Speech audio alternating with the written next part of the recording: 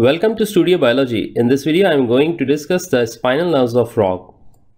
These spinal nerves of frog are usually of mixed nature or mixed type.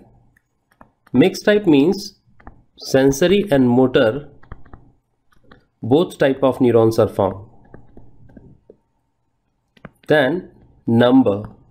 In amphibians, usually 10 pairs of spinal nerves are there, but especially in the Rana tigrina, 10th nerve is usually absent.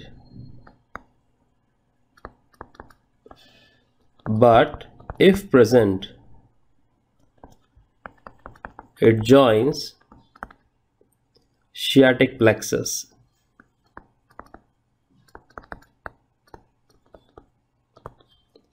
So usually Rana tigrina is having 9 pairs of spinal nerves. As soon as the spinal nerves emerge out of the vertebral column,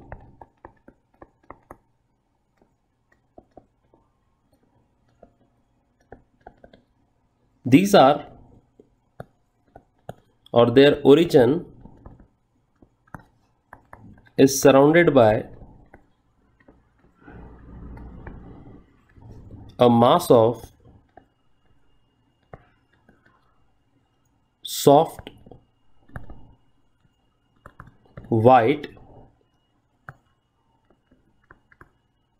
calcareous glands, which are known as glands of Swammerdam. Now, what is the function of glands of Swammerdam? It is that these are reserve of calcium.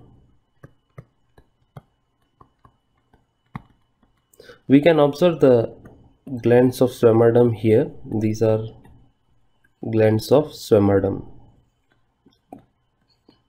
So these are glands of Swammerdam on both sides when the spinal nerve emerges out of the vertebral column.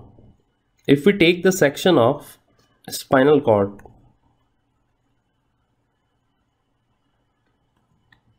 then we can observe the spinal nerve with its roots and branches. Now in this section, these are the roots. This is dorsal root. This one is ventral root. This is spinal nerve. And this one is dorsal branch. This one is ventral branch, and the intermediate branch is known as ramus communicans. This is ramus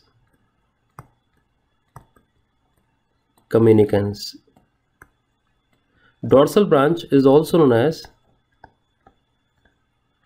ramus dorsalis, and the ventral branch is also known as ramus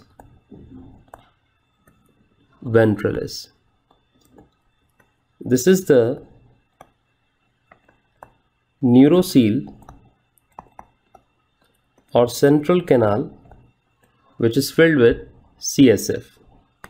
Now some points about these branches. This ramus dorsalis is shorter branch in comparison to the ramus ventralis, and supplies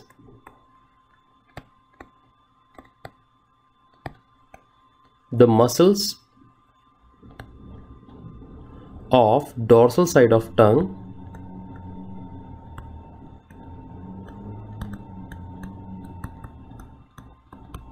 and skin over it. The ramus communicans is very short fine branch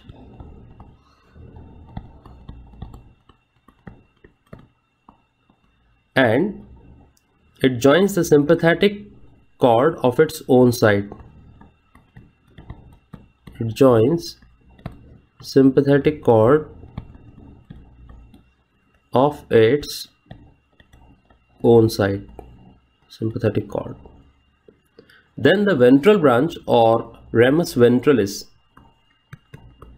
it is the larger and thicker branch. An important thing is that it supplies skin and muscles of ventral and lateral side of trunk. So it is supplying a larger area, that's why it is larger in size or thickness. Now the spinal nerves.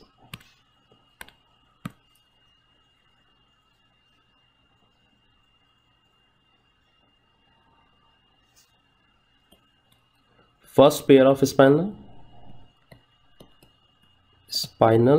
nerve.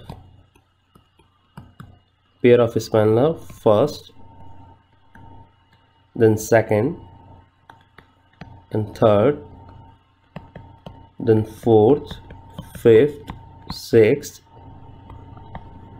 seventh, eighth, ninth, and finally the 10th one. So first of all, the pair of first spinal nerve, and this first pair of spinal nerve is sometimes also termed as hypoglossal nerve, and this nerve supplies muscles of tongue, floor of buccal cavity,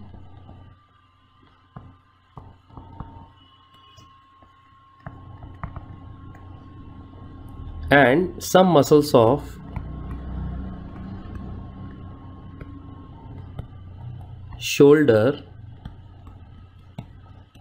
and back.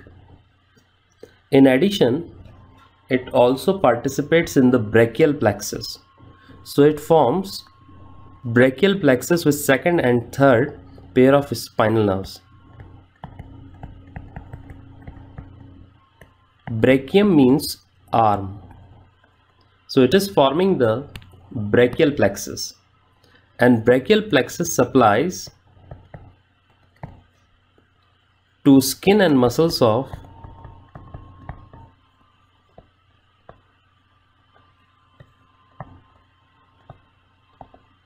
forelimbs of frog.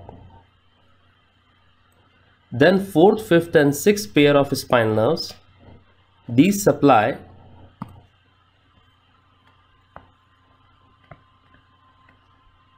skin and muscles of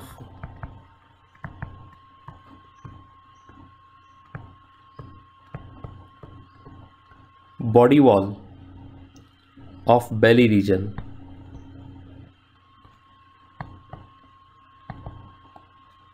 Then 7, 8 and 9. These spinal nerves form sciatic plexus,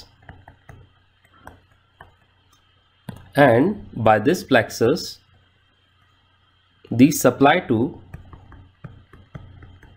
skin and muscles of abdomen and hind limbs, while it also gives branches to the large intestine,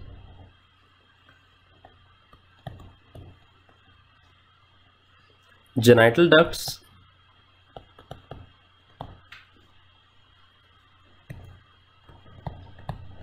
and urinary bladder. While the 10th one, if present, it is also known as coccygeal nerve, and it usually, if present, joins the sciatic plexus. It also gives the branches to urinary bladder and cloaca. Supplies urinary bladder and cloaca. Now there is a term that is cauda equina.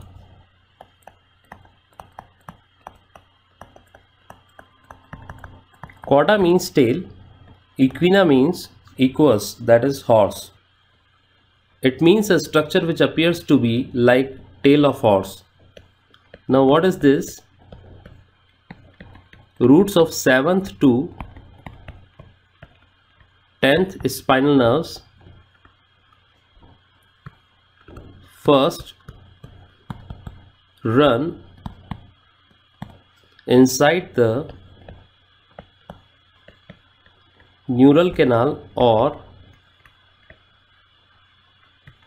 vertebral canal of vertebral column for some time,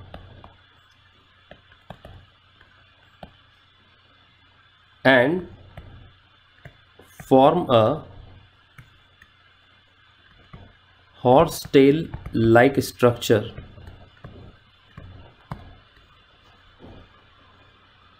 which is termed as cauda equina.